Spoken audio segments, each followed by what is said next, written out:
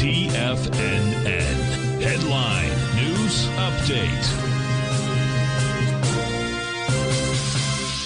Good morning, folks. Steve Rhodes coming to you live from the shores of a very pleasant and sunny Delray Beach, Florida. This is your 11 a.m. update, and we've got a mixed bag out there. The mix goes like this. You got the Dow off 220 points, about 0.6%. S&P's down 0.2 or 11 points. Up on the upside, you've got the NASDAQ 100, 0.3%, 59 points there. 0.6 for the SOX semis. They're up 29 points. The traders are up 39. The Russell's off 4 points. As I said, we've got a mixed bag out there. You've got gold that's trading up $8, and silver's down 12 cents. Light sweet crude is off $1. Natural gas is down 8 pennies. 30-year Treasury off 11 ticks, printed out at 115.07.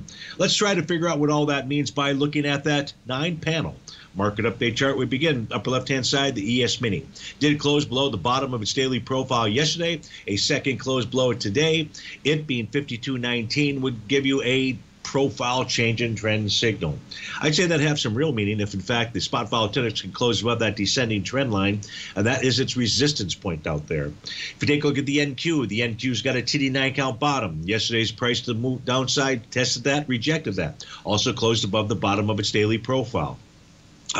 Key level here is 18,051.50. The case of the U.S. dollar index looks like it's on a rampage. It's got an A to B equals CD pattern to the upside. 106.53 is its price target. We'll take a look at the euro during the Trader's Edge show, but that looks to be failing at this stage here. If we take a look at gold, gold is held up pretty well. It does have a new profile that it is attempting to form. We were at this point yesterday. That profile never did form. We have a new one that is back. The resistance zone is between 23.49 and 23.84. That says watch 23.49. Why? Because if price closes below that, typically sellers can push price down to the bottom of the profile, and that's at the 22.78 level. In the case of silver, silver's going to complete. It formed a TD9 count top yesterday. It's completed it today. Also attempting to form a new profile. Support at 26.57. Resistance at 28.65. In the case of light sweet crude, a consolidation with inside its daily profile. It's got a TD9 count top. The consolidation range between 84.09 and 87.63. In the case of natural gas, it's got a Rhodes momentum indicator bottom, but it has failed to take out a prior swing point at 1.906.